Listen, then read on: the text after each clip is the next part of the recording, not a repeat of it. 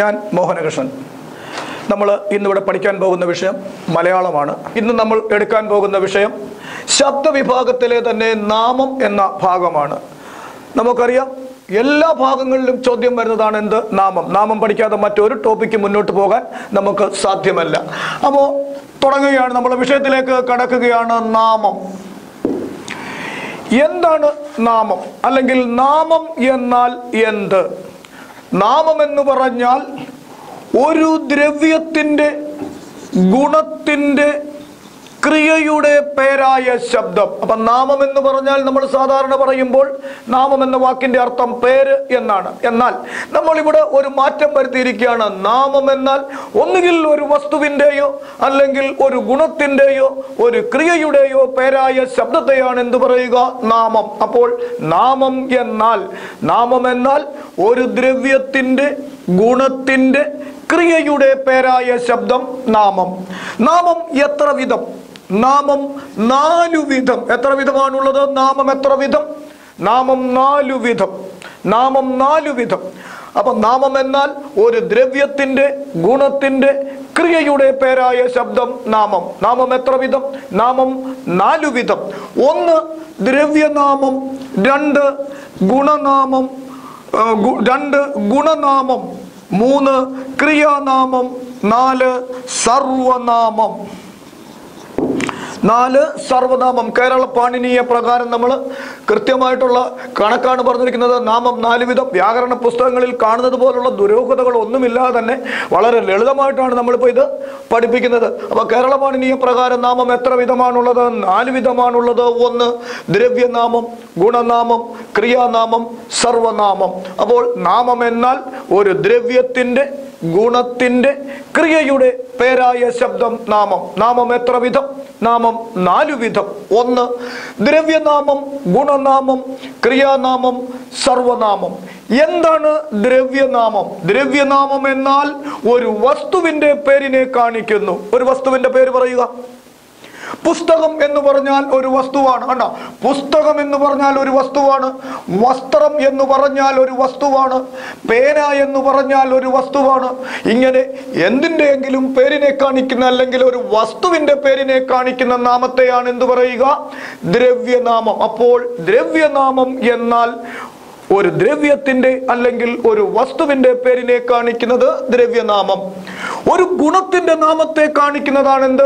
ഗുണനാമം. ഒരു ഗുണം പറഞ്ഞ് ഒരു ഗുണത്തിൻ്റെ നാമത്തെ കാണിക്കുന്നത് ഗുണനാമം. ഒരു ഗുണം, മധുരം എന്ന് പറഞ്ഞാൽ ഒരു ഗുണമാണ്. നന്മ എന്ന് പറഞ്ഞാൽ ഒരു ഗുണമാണ്. സത്യം എന്ന് പറഞ്ഞാൽ ഒരു ഗുണമാണ്.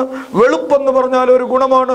കീർത്തി എന്ന് പറഞ്ഞാൽ ഒരു ഗുണമാണ്. ഇങ്ങനെ ഒരു ഗുണത്തിൻ്റെ നാമത്തെ കാണിക്കുന്നതാണ് എന്ത്? ഗുണനാമം. 3 ക്രിയാനാമം. ക്രിയാനാമം എന്നാൽ ഒരു ക്രിയയുടെ നാമത്തെ കാണിക്കുന്നു. എന്താണ്? ഒരു ക്രിയയുടെ നാമത്തെ കാണിക്കുന്നു. പഠിക്കുക എന്ന ക്രിയയുടെ നാമമാണ് പഠിത്തം. കണ്ടോ? നടക്കുക, നടത്തം. ഓടുക, ഓട്ടം. ചാടുക, ചാട്ടം. നോക്കുക, നോട്ടം. ഇങ്ങനെ ഒരു ക്രിയയുടെ നാമത്തെ കാണിക്കുന്ന നാമം ക്രിയാനാമം. ഇനി 4-മത്തേതാണ് സർവനാമം. സർവനാമം എന്നാൽ ഒരു നാമത്തിന് പകരം നിൽക്കുന്ന നാമം. അവൻ, അവൾ, അത്. കണ്ടോ? അപ്പോൾ സർവനാമം എന്നാൽ ഒരു ദ്രവ്യത്തിൻ്റെ ഗുണത്തിൻ്റെ ക്രിയയുടെ പേരായ ശബ്ദം നാമം. നാമം 4 വിധം. 1 ദ്രവ്യനാമം, ഒരു വസ്തുവിൻ്റെ പേരിനെ കാണിക്കുന്നു. 2 ഗുണനാമം, ഒരു ഗുണത്തിൻ്റെ നാമത്തെ കാണിക്കുന്നു. 3 ക്രിയാനാമം, ഒരു ക്രിയയുടെ നാമത്തെ കാണിക്കുന്നു. 4 സർവനാമം, ഒരു നാമത്തിന് പകരം നിൽക്കുന്ന നാമമാണെന്ത്? സർവനാമം. അവൻ, അവൾ, അത്. ഇവിടെ ഇപ്പൊ നമ്മൾ പുസ്തകം എന്നതിന് പകരം നിൽക്കുന്ന നാമമാണെന്ത്? അത്. ആ സ്ഥാനത്ത് ഒരു വ്യക്തിയുടെ പേരാണെങ്കിൽ അതിന് പകരം നമ്മൾ എന്ത് ഉപയോഗിക്കും? അവനെന്നോ അവളെന്നോ ഉപയോഗിക്കും. ഇങ്ങനെ ഒരു നാമത്തിന് പകരം നിൽക്കുന്ന നാമമാണെന്ത്? സർവനാമം. എന്തൊക്കെ? അവൻ, അവൾ, അത്.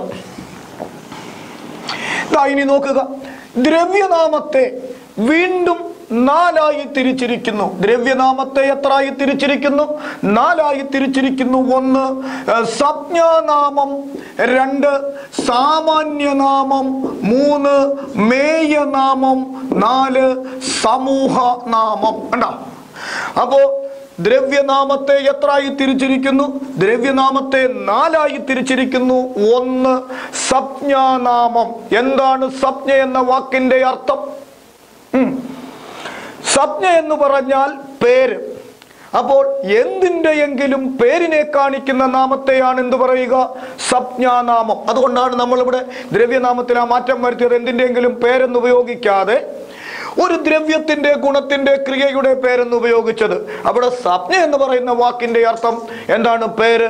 അതുകൊണ്ട് സംജ്ഞാനാമം എന്നാൽ എന്തിൻ്റെയെങ്കിലും പേരിനെ കാണിക്കുന്ന നാമമാണെന്ത്?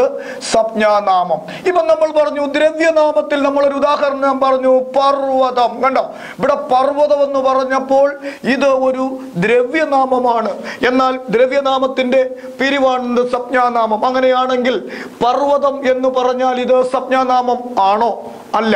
എന്തുകൊണ്ട്? എന്തിൻ്റെയെങ്കിലും പേരിനെ കാണിക്കുന്ന നാമത്തെയാണ് എന്ത് പറയുക? സംജ്ഞാനാമം. ഇവിടെ സംജ്ഞാനാമം പർവ്വതത്തിന് നമ്മൾ ഒരു പേര് കൊടുത്തു, ഹിമാലയം. കണ്ടോ, ഹിമാലയം എന്ന് പേര് കൊടുത്തപ്പോൾ അതൊരു സംജ്ഞാനാമമായി. പുസ്തകത്തിന് ഒരു പേര് കൊടുത്തു, രാമായണം. അപ്പോഴത് സംജ്ഞാനാമമായി. ഇങ്ങനെ എന്തിൻ്റെയെങ്കിലും പേരിനെ കാണിക്കുന്ന നാമത്തെയാണ് എന്ത് പറയുക? സംജ്ഞാനാമം. തിരുവനന്തപുരം ഇതേത് നാമമാണ്? സംജ്ഞാനാമം. രവി ഏത് നാമമാണ്?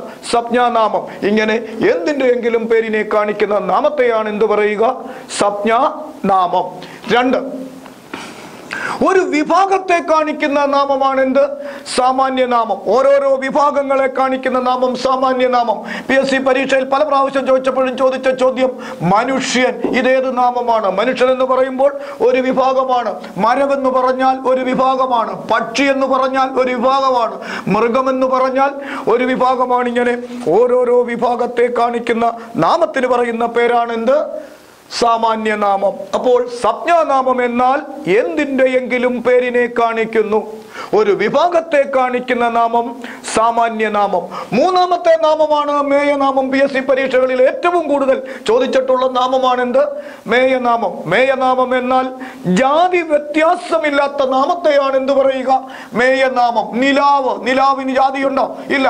മഞ്ഞ് ജാതിയില്ല. കാറ്റ്, മഴ, വെള്ളം, പാല്, ഇങ്ങനെ ജാതി വ്യത്യാസമില്ലാത്ത നാമത്തെയാണ് എന്ത് പറയുക? മേയ നാമം. അപ്പോൾ മേയനാമം എന്നാൽ ജാതി വ്യത്യാസമില്ലാത്ത നാമം മേയനാമം. ആകാശം ഇതേ നാമത്തിന്റെ ഏത് വിഭാഗത്തിൽ പെടുന്നു? മേയനാമം. മണ്ണ് നാമത്തിന്റെ ഏത് വിഭാഗത്തിൽ പെടുന്നു? മേയനാമം. അപ്പോൾ മേയനാമം എന്നാൽ ജാതി വ്യത്യാസമില്ലാത്ത നാമം മേയനാമം. ഒരു സമൂഹത്തെ കാണിക്കുന്ന നാമത്തെയാണ് എന്ത് പറയുക? സമൂഹനാമം. അപ്പോൾ സമൂഹനാമം എന്നാൽ ഒരു സമൂഹത്തെ കാണിക്കുന്നു. ഇവിടെ മനുഷ്യൻ എന്ന് പറഞ്ഞപ്പോൾ അത് ഒരു സാമാന്യനാമമാണ്. ആ മനുഷ്യനെ നമ്മൾ സമൂഹത്തിലേക്ക് കൊണ്ടുവന്നപ്പോൾ എങ്ങനെ വന്നു? മനുഷ്യർ. PSC പരീക്ഷയിൽ ഒരിക്കൽ ആലപ്പുഴ ജില്ലയിൽ ചോദിച്ചത് കേരളീയർ. കണ്ടോ, അവിടെ കേരളീയർ എന്ന് പറഞ്ഞപ്പോൾ ഒരു കൂട്ടം ആളുകളാണ്. അപ്പോൾ ഇങ്ങനെ ഒരു സമൂഹത്തെ കാണിക്കുന്ന നാമത്തെയാണ് എന്ത് പറയുക? സമൂഹനാമം. ജനങ്ങൾ, കുട്ടികൾ, മരങ്ങൾ, നാട്ടുകാർ, മനുഷ്യർ, ഇങ്ങനെ കൂട്ടത്തെ കാണിക്കുന്ന നാമം സമൂഹനാമം. സമൂഹത്തിന്റെ അല്ലെങ്കിൽ കൂട്ടത്തിന്റെ എല്ലാ പര്യായങ്ങളും കൂട്ടം, ജാലം, വൃന്ദം, സ്തോമം, പങ്ക്തി, നിര ഇവയെല്ലാം എന്താണ്?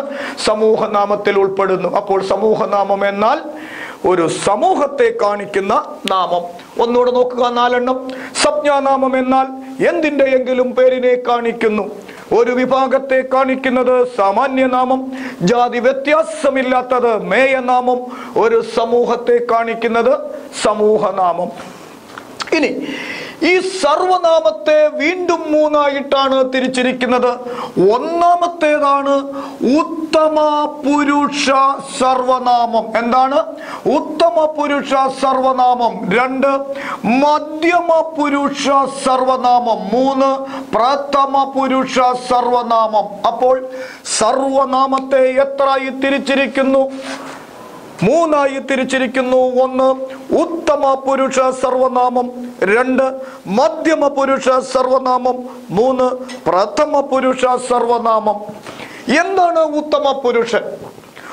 ഒരു ഉത്തമ പുരുഷൻ എന്ന് പറഞ്ഞാൽ ഇപ്പോൾ നിങ്ങൾ ഒരു ഉത്തമ പുരുഷന്റെ ശബ്ദമാണ് കേട്ടുകൊണ്ടിരിക്കുന്നത്. അപ്പോൾ എന്താണ് ഉത്തമ പുരുഷൻ? ഉത്തമ പുരുഷൻ എന്നാൽ പറയുന്ന ആൾ. എന്താണ്? പറയുന്ന ആൾ. പറയുന്നയാൾ ഒറ്റപ്പദം. പറയുന്നയാൾ ഒറ്റപ്പദം. കേൾക്കുന്നയാൾ ഒറ്റപ്പദം. ശ്രോതാവ്. അപ്പൊ പറയുന്നയാൾ വക്താവ്. അപ്പൊ എന്താണ് പറയുന്നയാൾ അല്ലെങ്കിൽ വക്താവ്? ഉത്തമ പുരുഷ സർവനാമം എന്നാൽ വക്താവിന് അല്ലെങ്കിൽ പറയുന്നയാളിന് പകരം നിൽക്കുന്ന നാമമാണ് എന്ത്? ഉത്തമ പുരുഷൻ. അതായത് ഇവിടുത്തെ വക്താവ് എന്ന് പറയുന്ന ഞാൻ, ഇവിടെ നിന്നുകൊണ്ട് നിങ്ങളുടെ മുമ്പിൽ സംസാരിക്കുന്ന വക്താവായിട്ടുള്ള ഞാൻ നിങ്ങളെ എന്നെ എങ്ങനെയൊക്കെ സ്വയം പരിചയപ്പെടുത്തും അല്ലെങ്കിൽ സംബോധന ചെയ്യും, അത് ഉത്തമ പുരുഷൻ. ഇവിടെ നിൽക്കുന്ന വ്യക്തി എന്ന നിലയിൽ ഞാൻ എന്ന് ചെയ്യും. അപ്പൊ ഉത്തമ പുരുഷ സർവനാമത്തിൽ എന്തൊക്കെ വരും? ഞാൻ എന്ന് പറഞ്ഞു, ഞാൻ എന്ന് പറഞ്ഞു, നാം എന്ന് പറഞ്ഞു, നോം എന്ന് പറഞ്ഞു, എന്നല്ലെങ്കിൽ എൻ്റെ എന്ന് പറഞ്ഞു, അടിയൻ എന്ന് പറഞ്ഞു. ഇതിൽ കൂടുതൽ ഒരു വക്താവും പറയത്തില്ല. കണ്ടോ? അപ്പൊ ഉത്തമ പുരുഷ സർവനാമം എന്നാൽ വക്താവിന് പകരം നിൽക്കുന്ന നാമം. എന്തൊക്കെ?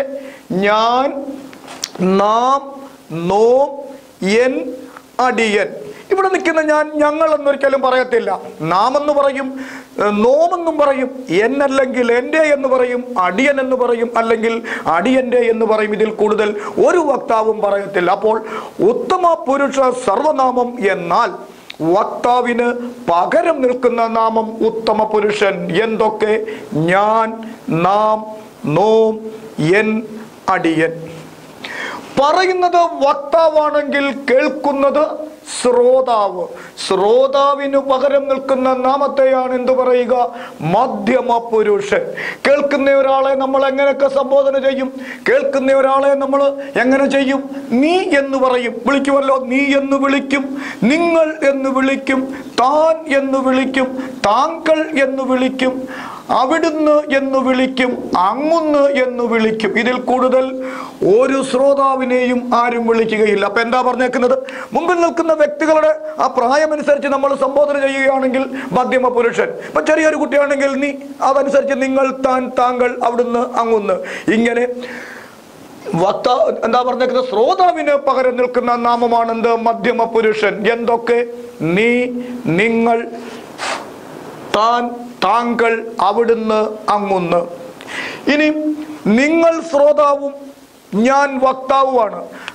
ബാക്കി പുറത്തു നിൽക്കുന്ന ആളുകൾ ആരും തന്നെ വക്താവുമല്ല, ശ്രോതാവുമല്ല. ഇങ്ങനെ വക്താവും ശ്രോതാവുമല്ലാതെ മൂന്നാമതൊരാളെയോ വസ്തുവിനെയോ കാണിക്കുന്ന നാമത്തെയാണ് എന്തു പറയുക?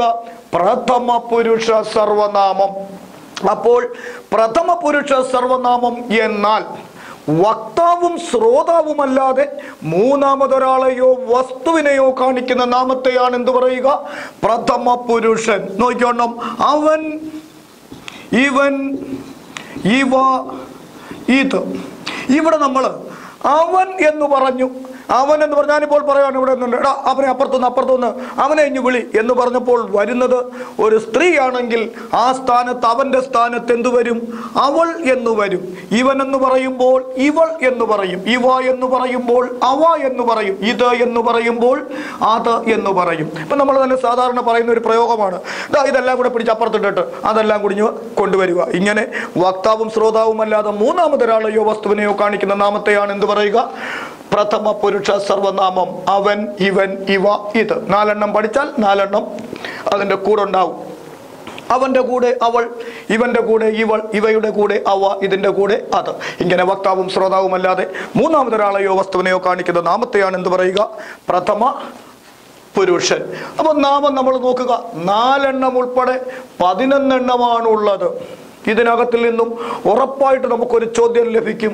അപ്പോൾ ഇത് നന്നായിട്ട് 1 മണിക്കൂർ കൊണ്ട് പഠിച്ചാൽ നമുക്കിത് ലഭിക്കും. ഞാനിത് ആദ്യം മുതൽ ഒന്നുകൂടി പറയാം. നോക്കുക. നാമം എന്നാൽ ഒരു ദ്രവ്യത്തിൻ്റെ, ഗുണത്തിൻ്റെ, ക്രിയയുടെ പേരായ ശബ്ദം നാമം. നാമം 4 വിധം. 1, ദ്രവ്യനാമം ഒരു വസ്തുവിൻ്റെ പേരിനെ കാണിക്കുന്നു. 2, ഗുണനാമം ഒരു ഗുണത്തിൻ്റെ നാമത്തെ കാണിക്കുന്നു. 3, ക്രിയാനാമം ഒരു ക്രിയയുടെ നാമത്തെ കാണിക്കുന്നു. ഒരു നാമത്തിന് പകരം നിൽക്കുന്ന നാമമാണ് എന്ത്? സർവനാമം. അവൻ, അവൾ, അത്. ദ്രവ്യനാമത്തെ വീണ്ടും 4ആയി തിരിച്ചിരിക്കുന്നു. 1, സംജ്ഞാനാമം എന്തിൻ്റെയെങ്കിലും പേരിനെ കാണിക്കുന്നു. ഒരു വിഭാഗത്തെ കാണിക്കുന്നത് സാമാന്യനാമം, ജാതി വ്യത്യാസമില്ലാത്തത്, മേയനാമം ഒരു സമൂഹത്തെ കാണിക്കുന്നത് സമൂഹ നാമം. സർവനാമത്തെ വീണ്ടും മൂന്നായി തിരിച്ചിരിക്കുന്നു. ഒന്ന്, ഉത്തമ പുരുഷ സർവനാമം. ഉത്തമ പുരുഷ സർവനാമം എന്നാൽ വക്താവിന് പകരം നിൽക്കുന്ന നാമം ഞാൻ, നാം, നോം, എൻ, അടിയൻ. ശ്രോതാവിന് പകരം നിൽക്കുന്ന നാമം മധ്യമ പുരുഷൻ നീ, നിങ്ങൾ, താൻ, താങ്കൾ, അവിടുന്ന്, അങ്ങുന്ന്. ഇനി വക്താവും ശ്രോതാവുമല്ലാതെ മൂന്നാമതൊരാളെയോ വസ്തുവിനെയോ കാണിക്കുന്ന നാമത്തെയാണ് എന്ത് പറയുക? പ്രഥമ പുരുഷ സർവനാമം. അവൻ, ഇവൻ, ഇവ, ഇത്. അവനോടൊപ്പം അവൾ, ഇവനോടൊപ്പം ഇവൾ, ഇവയോടൊപ്പം അവ, ഇതിനോടൊപ്പം അത്. ഇവിടെ നാമവിഭാഗം പൂർണ്ണമായിട്ടും തീർന്നിരിക്കുകയാണ്. ഇത് നന്നായിട്ട് പഠിക്കുകയാണെങ്കിൽ ഒരു മാർക്ക് പൂർണ്ണമായിട്ടും ലഭിക്കുമെന്ന് വിശ്വാസത്തോടെ നമസ്കാരം.